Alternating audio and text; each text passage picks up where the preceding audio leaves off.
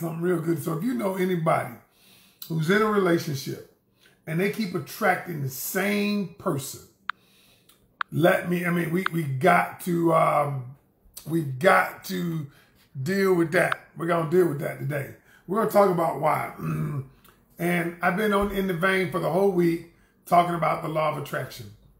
Talking about how we attract into our lives many things that we're getting. Pretty much most all the things we're getting. So let me get started with the story.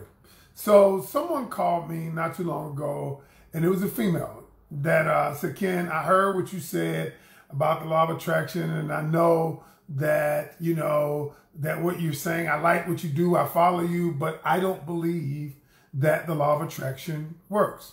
I don't believe that it works. And so I said, okay. She says, because I keep dating and I keep attracting the same type of guys. Same type of guys who are, unavailable, they are abusive, and she went on and on and on. And I said, okay. And then I said, let me ask you a question. And she says, I don't understand how the law of attraction works, so it doesn't work. And then I said, let me ask you this. I said, do you understand how gravity works? She's like, what? I said, do you understand how gravity works? And she said, well, not really. I said, no, you don't understand how gravity works. You don't know the intricacies of gravity, what formula it works. But if you jump your ass off a building, you jump your ass off a 10-story building, you're going to die. You're going to fall to the bottom. You know that, right? And you don't have to know how gravity works for it to actually be working in your life. All right, so gravity works, y'all, whether we know how it works or not.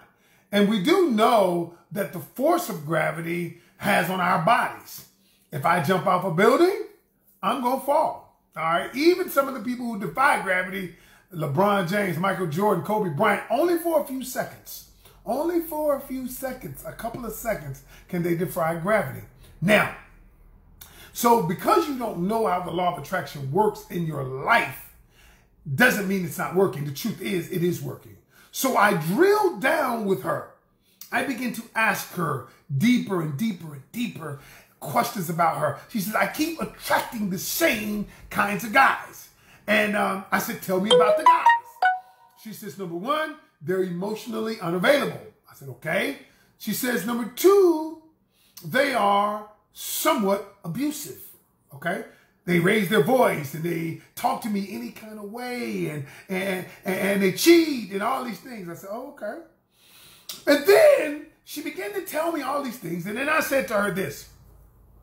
I said, the reason, it almost caught me. I've been eating, y'all, eating my yogurt got down my throat. All right, not Corona. Anyway, I said, the reason you keep, so I kept questioning her. And I said this, if I told you it's something about what you believe, there is something you believe that keeps attracting these people. And she was like, well, what could it be? This and that. And I don't believe it. And I don't, what? I just believe. And so I began breaking it down. So I started asking her deeper questions. And I said this. I said, tell me what you believe. Number one, tell me the people you hang around. I said, what do you and your girlfriends talk about? We talk about all men cheat and we talk about that. I said, what TV shows do you look at? She was like, I said, for real, you look at Ratchet TV, Housewives. She's like, yeah, I like that kind of stuff. And then I began to tell her, I said, so what's happening is your subconscious program, your subconscious mind is being programmed by everything you're taking in.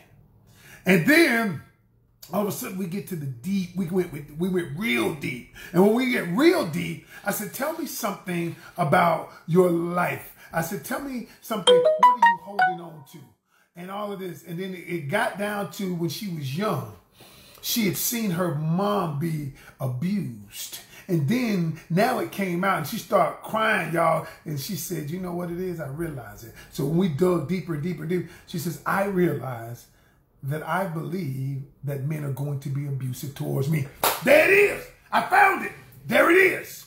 Once you go deep, I found it. Now, because her deep psyche, her deep conditioning, she on a deep level believed that men were going to do that. And when you believe something, that what you believe will be attracted unto you. And I said, and so then we commence on the process of changing that paradigm, that shift. And if you don't know what it is you believe, because part of what you believe is keeping you on a vibrational level that is attracting everything on that vibrational level. And y'all, I've been going through this the whole week.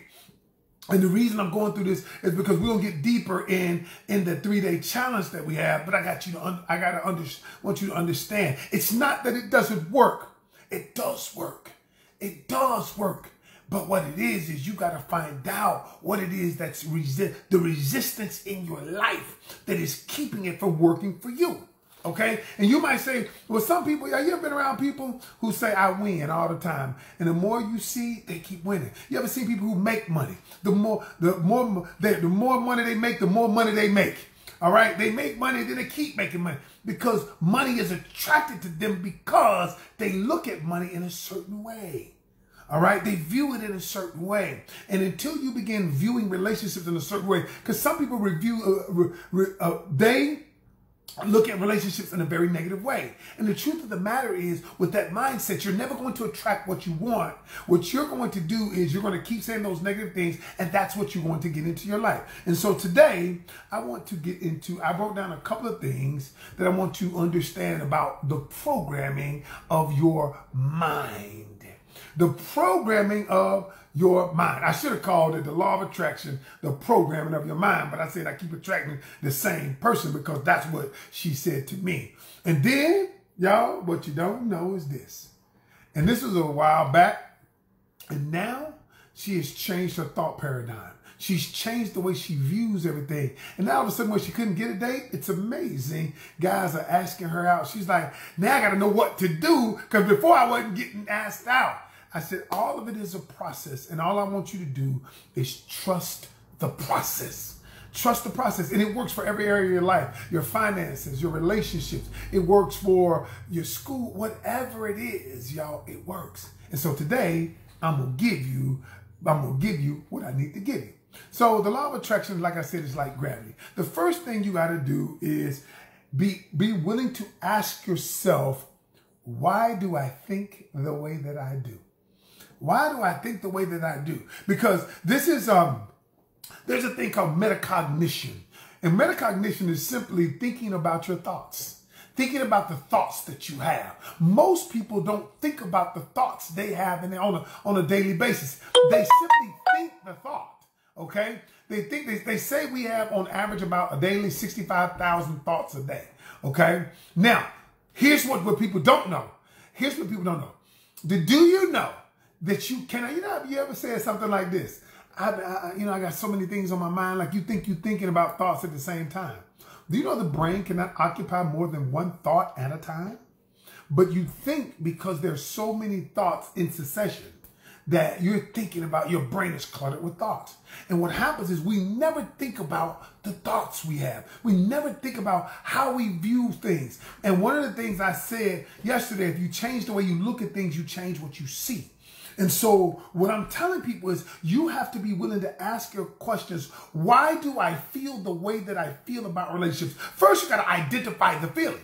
What is it? And this is what I had her to do. I said, write down everything you think about relationships. All right? Write down everything you think about me. And don't hold back and don't tell me what you think I want to hear. Because at the end of the day, I'm just trying to help you get what it is you desire. And if you don't ever think about the thoughts you have, why do you think them? What brought on the thought? And when I kept asking her questions and finding out that she believed that men were going to be abusive, and when I got to the root cause of it, when I pulled up the root, I realized you can never be with somebody because you're going to attract people who are abusive because you believe they're going to be abusive, and they're going to be abusive to you. And y'all, like I said, it's all about the vibration we're on. Our thoughts, they're starting the process. All right? So the first thing is you got to ask yourself, why do I believe that? And just because I believe it doesn't make it so. It doesn't make it true. Because you believe, and I asked her, she said, I believe all men cheat. I said, you do? I said, you believe that, right? I said, you truly believe that, right? I said, or do you say that to justify why you don't have a man? Which is it? And then I said, so let me ask you this. Do you believe there's one man out there that doesn't cheat? Just one. Only one. There ought to be two. One. She said, well, yeah, but I don't know him.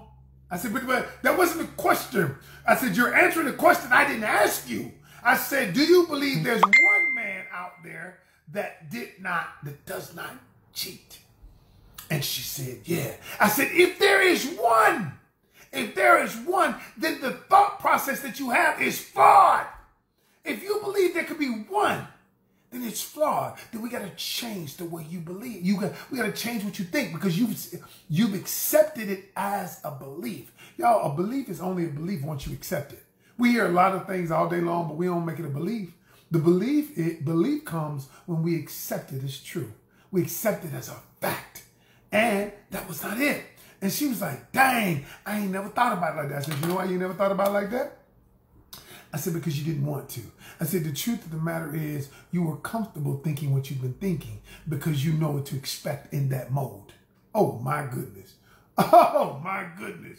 The reason why we don't want to change our thoughts is because thinking something new means that something else might happen in our life, and uncertainty is bigger than not know. Even uncertainty is bigger than even being uncomfortable.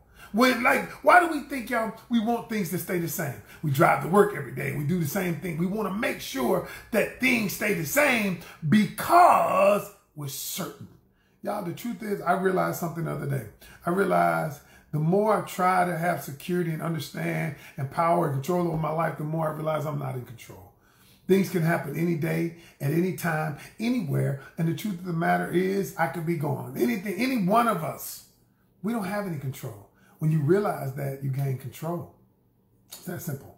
Number two, I say this. What is your subconscious mind getting fed? So that's why I asked her. I said, number one, number one, the reason why you keep attracting the same thing is because number one, you're saying things and you're not asking why you're thinking these things, and you're thinking these things. Number two is, what are you feeding your subconscious mind? So I told him, I said, what are your friends feeding it? And what are you accepting? Well, my friends say that all men want to do, all they want is sex, and they want to do. Okay, so you're feeding your subconscious mind that. So what is your family saying? Well, my family is saying, girl, no good men. So you're feeding your subconscious mind that. I said, now what are you looking at? What TV shows? What are they feeding you? And then when I went way down, and I said, all of these things are feeding you the same message. And your subconscious mind is accepting that message. The truth is, y'all, you have to, even if you don't think like this now, you have to get around people who think like you want to think. Now, I'll repeat that. It is imperative that you inhabit the presence of people who think like you want to think. Okay, so COVID's around. You can find people on the internet all day long. When I was in a funk last year, it was this dude that he was like a hippie type dude on YouTube. And he was talking about the law of attraction and manifestation. And I watched him for 5-6 months. And every morning before I went to the gym, every single morning, I would meditate. And my wife don't even know this. She don't even know this. And it was this dude. And I kept saying that I am a millionaire. I'm going to be a big time coach. Because y'all, we all deal with stuff that's inside of us. We all deal with stuff. It's the thing you think about when you're driving by yourself. It's the thing you think about when nobody else, and it won't go away because, you know what, no matter where you go, there you are. And that thought just keeps going. And I said to myself, and what we try to do is suppress the thought. No, embrace the thought and ask yourself, why am I thinking like this? And I had to ask myself, why am I thinking like this? And I said, because there's something inside of me, a fear, a fear of something, insecurity that's causing me to believe this. It wasn't my outward, it wasn't the things that was going on outside of me. So what we do, y'all, we look outside ourselves to define why we get the results we do, the outcomes that we do. And it's an inside job. Everything that happens outwardly, that manifests outwardly, is because of what you think and believe inside. And if you're not willing to deal with that part of your life, if you're not willing to deal with why you believe what you believe, you're going to keep getting the same thing. You're going to keep getting the same thing. And I decided, y'all, and as I told everybody yesterday, I don't study to teach. I study to live and then simply teach what I've lived. That's what I do. I've written 9 books, y'all. And every book that I've ever written, it was based on something that I lived. It wasn't something that I studied. And the truth is, if you're not willing to live this thing out, you cannot have what it is you want to have. My cousin Courtney, she's on this live. And I'm so proud of her. And y'all, she sent me a message the other day saying, I finally love myself. And the truth of the matter is, y'all, she's been going through the process for months, maybe even years, and getting to the point. She's been listening to the lives, my wife and my lives, and what happened. She read my wife's book. And the truth is, y'all, she was willing to do the work. She's willing to do the work to change her thought paradigm. Until you're willing to change that paradigm, it ain't gonna happen. And so number 3 is the last thing is this, is you got to start somewhere. So part of it is programming your subconscious. So let me show you what we did, y'all. Me and my other partner, we did these affirmation cards. Now I want everybody on this call, if you can, get you a deck of these. So here's a deck of the affirmation cards. I created a company called Results, y'all, with my partner Lynch Hunt. It was when I got off The Biggest Loser, I realized I wanted to help people. And the truth of the matter is, you helping people lose weight is not based on working out or eating, right? All of that. It's changing this. Everything, whether be it relationships, be it diet, be it anything, it starts up here. If you believe something, well, y'all, I can take it to political stuff. Now, can I be honest with you? The brain doesn't know if something is true or false. It just simply, whatever you feed it, it feeds it back to you. And and I don't want to get too political, but why not? It's my life. You know, Donald Trump has told over 20,000 lies. Okay, whether you believe it or not, I mean, 20,000 lies are mistruths. But his followers believe him no matter what he says. And they've been conditioned. What happened is they programmed their own subconscious mind. Y'all, when you tell your mind the same message over and over again, it doesn't know whether something is true or false. It doesn't know. It's your subconscious mind simply feeds your conscious mind that which you fed it. So if you fed it positive things, if you fed it things from me or from other coaches or books you read, it's going to feed it back to your conscious mind, okay? And so what I tell people is this. So we created this affirmation deck. Affirmation deck are simply things that you say to yourself. And here's one of the cards. So it's 90 cards for 90 days. Let me put on my readers for this. And so when you get the card, on one side, it's got the affirmation. This affirmation says, my fierce commitment to my vision keeps me moving forward, okay? On the back, it talks, hey, that's my partner. He all buff. That's me, okay, with the suit on. It says this, you are in a battle for your heart and for your future. You are attacked on all sides by the things big and small trying to knock you off course. You must fight for your vision because the war is worth winning. Y'all, every single day, you have to feed yourself this. Feed yourself this until you start believing it. See, remember, the mind doesn't know if it's true or false. It simply believes what you feed it. So everybody on this call, get a deck of these cards. Go to grandcanyons.com. I got in this link, I got it, the website. Get you this deck. Start the process. And the second thing I want you to do is this right here. You got to join the 3-day challenge that Melania and I are doing. It's called Manifest Your Life. Creating momentum to get the things you desire. It's going to be powerful, y'all. If you want that, if you want to come to that free class, now the cards ain't free. These cards are not free, but they worth the investment. I think like $24, whatever it is. You want a new house? You want a new car? You want whatever. You want happiness. You want peace. Say I'm in, and we're going to teach you. All right? That's my time. Wow. It slipped up on me, y'all. Slipped up on me.